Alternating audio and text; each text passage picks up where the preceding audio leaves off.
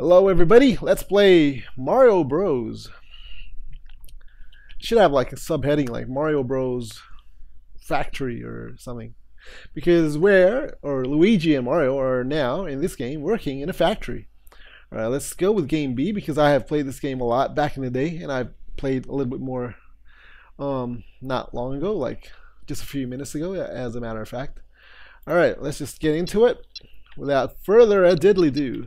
Right, so the aim of it is to get these are actually boxes, empty boxes. Get these boxes, fill them up with bottles. They automatically fill up with bottles as they progress along, as they zigzag along these conveyor belts. I think that's what they're called.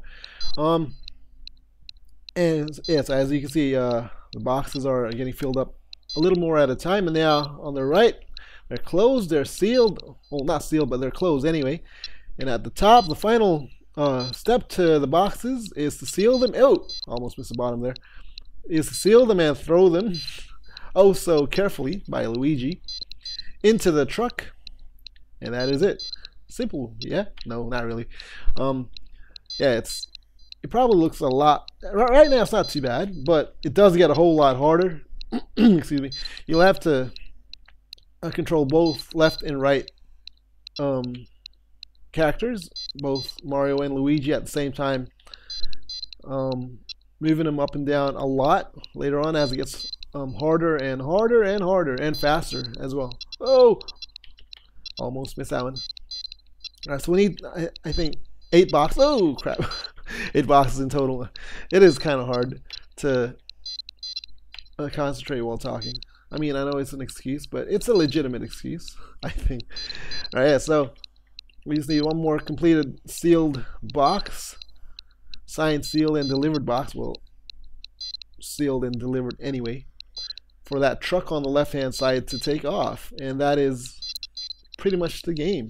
Well, it keeps repeating over and over as do all the Game & Watch games. Hey, yo, and we get a bit of a rest. And when I say a bit, I mean a very short bit. Ooh, as you saw there. Ooh, which one goes first?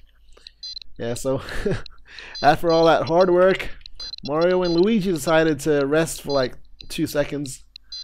Then out comes their boss, who's probably Bowser in disguise, and goes ahead and tells them to get back to work and stop lazing around. I'm not paying you to laze around. I wonder how much they're getting paid anyway. Yeah, so the ultimate goal to this, besides filling up the truck with boxes, is to get the highest score possible, just like with every other classic handheld game from back in the day, to get a higher score than your buddies who also has this game, or your buddies who borrowed this game from you and hasn't returned it in like 6 months. Yeah, so that was like the ultimate goal in just about all these classic games, to get the highest score. Yeah, scores were like the thing back in the 80s, probably even before that, like with Asteroids and when did it start? Asteroids, Space Invaders, Centipede, all those classics. All right, and that is it. That's the whole game. Oh, and we have to get back to work. That's the whole game, over and over again, faster and faster. I'm just gonna keep going until I drop one box. We'll see how far I get without dropping a box. How many points? So far we're on 138 points. I think I'm doing pretty well, considering I'm talking and everything. Oh, that's so close. Because some of the boxes, it's hard to tell which one's going to come out first, because they're so close together. And which way they're going, left or right. Especially since it's digital. It's not, I mean, how do I explain it? Oh! It's moving in steps.